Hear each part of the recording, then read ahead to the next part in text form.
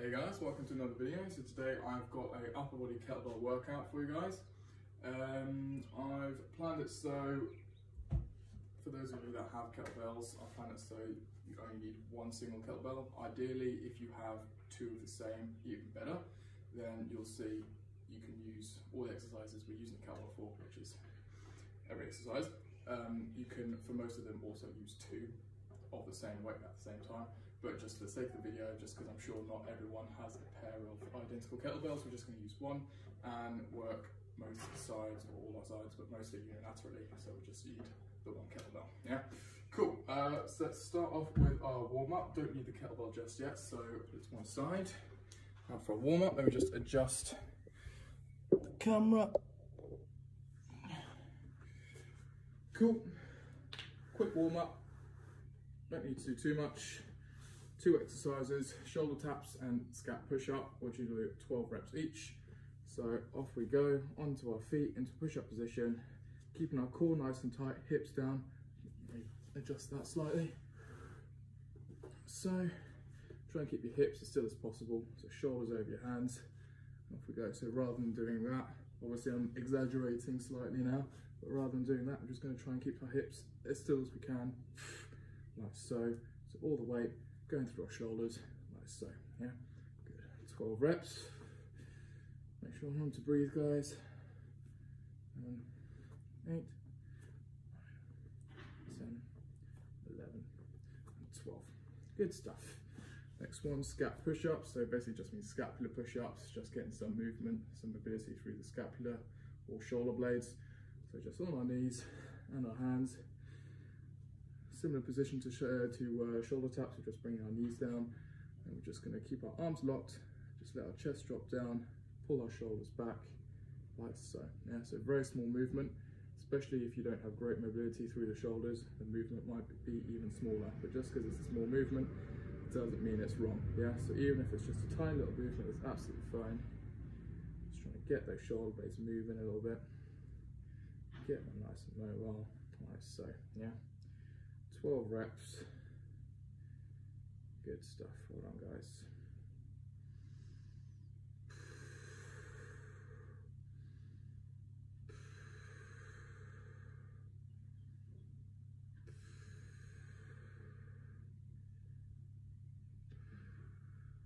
Good. 2 more. And 1. There we go. So that's our warm up. Guys, feel free to do 2 to 3 rounds. I recommend doing at least 2 rounds just to get those shoulders really moving, get them nice and warm, just to prevent any potential injuries, yeah? Good stuff. So, onto the workout. Let's adjust the camera. Cool. So, we've got 2 triceps. One's more of a push, more of a chest and shoulders. The other one's more of a back and rear delts, that sort of thing. So we'll start off with our push tricep. So tricep just means 3 exercises back to back and rest at the end. Yeah, so we're doing 2 triceps, 3 rounds of each one. Yeah, so our first one is going to be a kettlebell overhead press. So it's one-handed overhead press, like so. Do 8 aside. Next one is going to be halos. I'll go through them in a minute, I'll just take the names. So kettlebell overhead press, halos, and a floor press. Yeah, so for the first one, overhead press, just want to stay in a nice standard upright position, nice tight core. Feel free to have this arm out like so, just to act as a bit of a counterbalance. And then we're just going to push up. Very simple. Slowly back down. If your kettlebell is a bit too heavy, what you can do is turn it into a push press. Use our knees for momentum. Push up like a spring and slowly come back down like so. Yeah. So up. Slowly. Same on the other side. Yeah. And out. Up, like so. Yeah, so even if it's on the heavier side, should still be more than manageable. Yeah, good stuff. Our next one is going to be halos, so another shoulder focus exercise. We're going to hold our kettlebell like so, similar to a goblet squat. So like so, holding the handles like so. What we're going to do, we're just going to bring our arm around our head, so back up to this position, so as tight as you can around your head. Get those shoulders involved and back, yeah? So try and keep alternating which way around you go. So right, left, yeah, right, and so on, yeah. Good stuff. And our last exercise, just get into a different camera position. There we go. Is that still rolling? Yeah, cool. Final one is going to be, hang on, let me set this match up so you can see me a bit better. Alright, so final exercise, a bit more chest focus. It's going to be a floor press.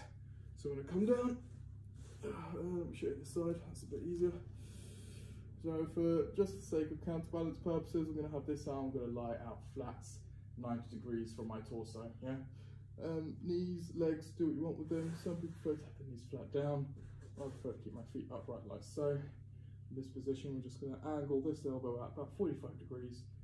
Pull our shoulders back, just do one side at a time. Come up. And as you come up, bring that kettlebell as close to the middle of your chest as you can. So we get a nice good contraction, yeah? So we're pulling our chest up together, yeah? Get a nice good contraction. So here we go, just like so, yeah. Obviously you can't really see the other side. Let me see if I can flip round. There we go. Same thing on the other side, up. Bringing the weight over towards the middle of the chest. So we get a full range of motion, full contraction, like so, yeah. Good stuff. So those are our 3 exercises of the first tricep. Let me just reset the camera. Good stuff. So reps wise, 8 aside for the overhead press, 12 halos, and 8 aside for the floor press. Obviously, if the weight's a bit too light or a bit too heavy, feel free to adjust the reps slightly. Maybe add or subtract 2 reps, 2 or 3 reps, just to make it a bit more either easier or more difficult depending on the weight of your kettlebell. Just gonna quickly grab a sip of water and then we'll get right in. All right, so first of all, first exercise, overhead press. So here we go, grab my kettlebell. So yeah, you can either do strict presses or turn it into push press, either one entirely up to you and depending on the weight of your kettlebell, yeah? So off we go. Take a deep breath and breathe out. 1, slow it down, nice controlled. 2, also helps prevent injury. The slower down we go, yeah? 4, 5, 6, keep my torso nice and upright. 7, no need to lean to one side, yeah? 8, good, and switch over. 1, 2, 3, 4, 5, 6, 7, and 8. Amazing, good stuff. Next one up, halos. Grab your kettlebell like so, just like a goblet. 12 reps, off we go. So I'm going to turn around to the right, nice and tight. Try not to hit your head like I just did. And back round to the left, yeah? Right, left. That's what I would say. So that's 4, 5. Just keeping that kettlebell as close to your head at all times. Yeah. Trust me, if you don't feel it after the first couple, you will start to feel it about halfway through.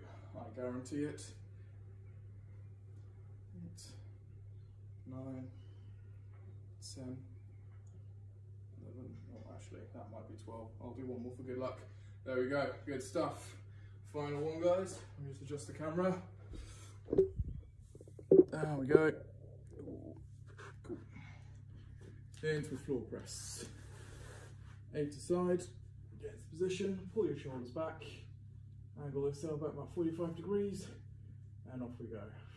1, 2, 3, 4, 5, 6, 7, and 8. Good. Other side, I'll just flip round. Sure I've got enough room. Just about. Off we go. 1, 2, 3, 4, 5, 6, 7, and 8. Amazing. Hold on, guys. There we have it.